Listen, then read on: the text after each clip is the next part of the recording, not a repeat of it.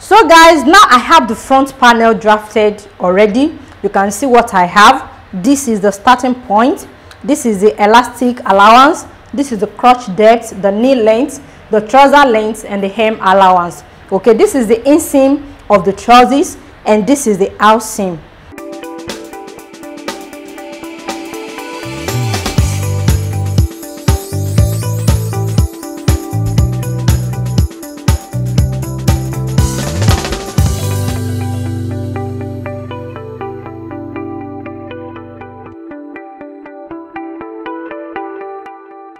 So I will start cutting from the hem allowance line.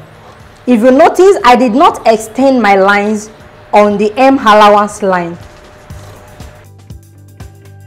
Okay, then I will be folding on the trouser length line. So with this, when I'm constructing the trousers, I will not have a shortage. I will fold the hem allowance inward like so. So now I will start cutting like so. I have my hem allowance folded inward.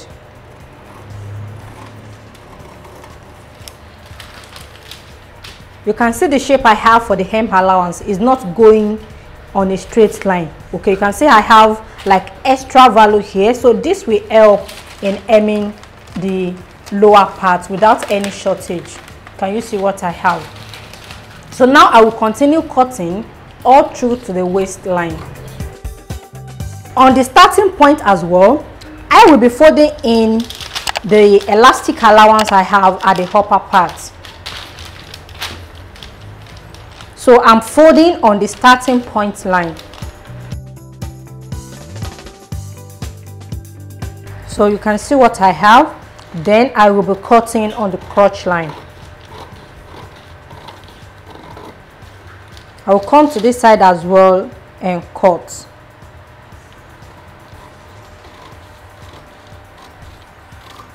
And I will bring out my pattern. Can you see what I have here?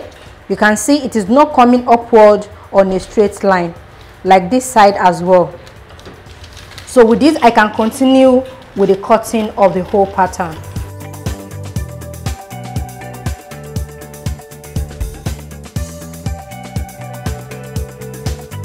So guys, now it's time to draft the back panel, and I have my front panel placed on the fresh pattern paper. Okay, so the first step is to extend all the vertical lines I have on my new pattern paper. The starting point line I have here, I will extend it outward, the crotch depth line, the knee length, the trouser length, and the hem allowance. So guys, now I have my lines transferred on the new pattern paper. Okay, so we have two things to do on the back panel. Firstly, I will be working on the waist area, and I will be adding seam allowances on the back panel. If you notice, when I was drafting the front panel, I did not add any seam allowance. All seam allowances will be added on the back panel. Firstly, I will come to the crotch area, and I will take this up by 1/2 inch. This 1/2 inch is different from seam allowance. Okay, when I was inserting this measurement, which is 3.5 inches for housing the elastic rope, I measured 3.5 inches on the front panel. Okay, so that is together with seam allowance. So initially, the measurement I needed for the housing of elastic rope is 3 inches, and this will be on the back panel automatically. Okay, so now I will take this up by 1/2 inch on the crotch area. That is the inseam side of the pattern. This is the edges of the front panel, and from here to this edge, which is the fresh pattern paper, is 1/2 inch. Then I will be connecting this straight to the side.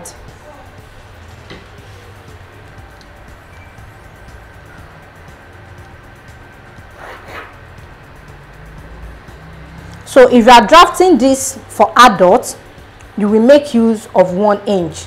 Okay, so if you want to learn how to draft a native trouser measurement for adults, I have a web detailed tutorial on that as well. Kindly check the description area below for the link to the tutorial.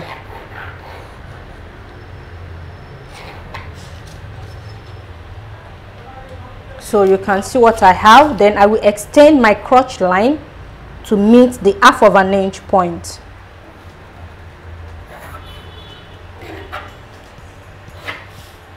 So that's the first assignment we have to do on the back panel.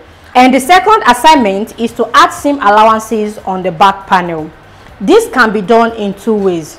Okay, you can add all the seam allowances on the inseam side of the trousers, and you can spread the seam allowances on both sides, the inseam side and the outseam side. Okay, in constructing a native trousers for a male child, 2 inches of seam allowance is needed. Okay, so on each line I have here, on each point, I will be adding extra 2 inches.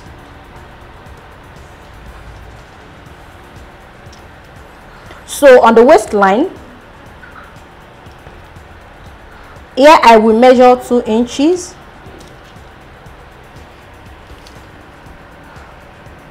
So here as well I will measure 2 inches. Then I will connect these 2 points together with a straight line.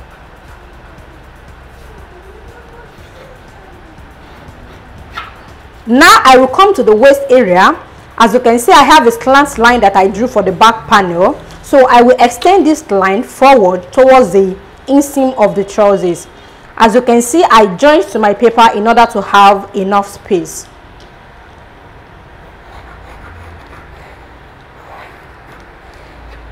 So I'll make sure I have a continuous slant line. Okay.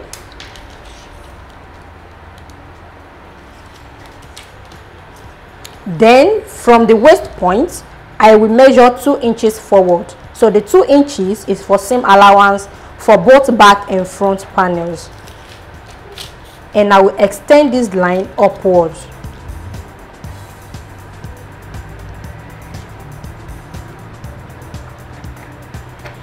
Now I will come to the crotch area. For the back crotch, it's going to be 1/2 inch wider than the front crotch. This is because the pattern is for kids. If it is for adults, it will not be 1/2 inch. Okay. I will extend the line outward properly. You can see what I have there. So I will insert my seam allowance of 2 inches first. Then I will add extra 1/2 inch to it. So instead of 2 inches, I will have 2.5 inches on the crotch line only. Then I will cross this out. So which means from this point to this point is 2.5 inches. Then on the knee length, I will add 2 inches as well.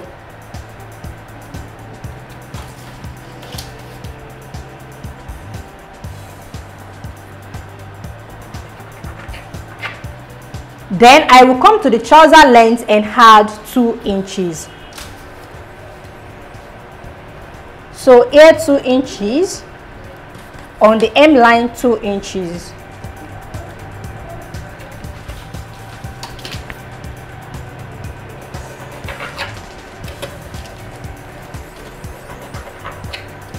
Okay, so now the next step is to connect all these points together, and I will start from the M line.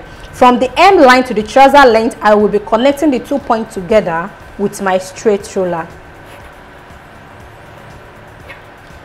You can see what I have. This is because the measurement I have on the trouser length is different from the one I have on the M line. Then I will be connecting from the trouser length point to the knee point, making use of the same straight ruler.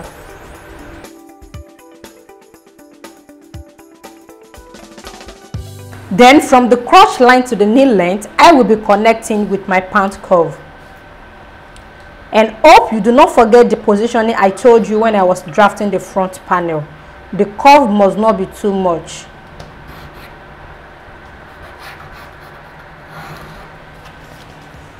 Okay, so now I have this done. Then I'll come to the crotch area. As you can see, because I've added 1/2 inch to the measurement I have on the crotch line, this will no more be on a straight line. You can see what I have here. So it's not going to be on a straight line anymore. So I will extend the line I have on the starting point line outward.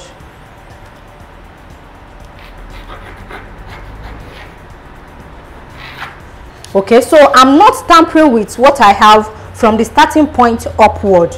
Okay, so I will only be working from the starting point to the crotch point. Now don't forget, I told you I added half of an inch to the back crotch. So I will mark the half of an inch outward from the crotch point to this half of an inch point. You can see what I have. Then I will be connecting from this half of an inch point to the starting point. I have my 2 inches marked on the starting point already. And if you cannot do this, you can as well take your 2 inches like so. So you will still have the same result. So now I will connect from the half of an inch point to this point.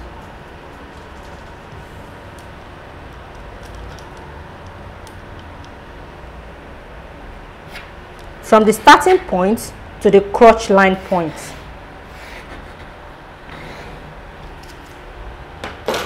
So this is the back crotch line. So now, in order to construct the crotch curve, I will be taking this up like so, from this point upward. And if you know you can find this difficult to construct, you can take notes of the crotch point you have on the front panel, then extend the point outward. So that is where the curve and the straight line meet, like so. Then with this, you'll be able to position your curve ruler. Can you see what I have?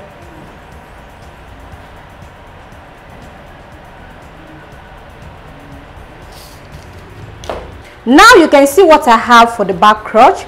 You can see the shape is a little bit different from the front crotch, and the wideness of the back crotch is half of an inch more than the front crotch. This has to be like this because the pattern is for kids, it's for a kid. But if you are drafting this pattern for an adult, the back crotch is usually deeper than the front crotch, and the back crotch is also wider than the front crotch. Okay, also the crotch line you will be having for the back pattern is not going to be on a perfect straight line like that of a kid. So I have this pattern like so purposely because this pattern is for a male child. If you want to learn how to draft a male native trouser for adults, kindly check the description area below for the link to the tutorial. So far so good, the front and the back panels are ready. The last step is to trace out the shape I have by the side. That is the outside side of the trousers. I will trace this out from the waistline downward to the hem line, after which I will transfer my lines. I will label the back panel and I will cut it out. So guys, now I have the back panel cut out, and this is what I have for the back panel. So this is the back panel and this is the front panel. The back panel is half of an inch longer on the crotch area than the front panel. So you can see what I have, and I have all my seam allowances added on the crotch side of the back panel. And as I said earlier, you can distribute your seam allowances on both sides of the back panel.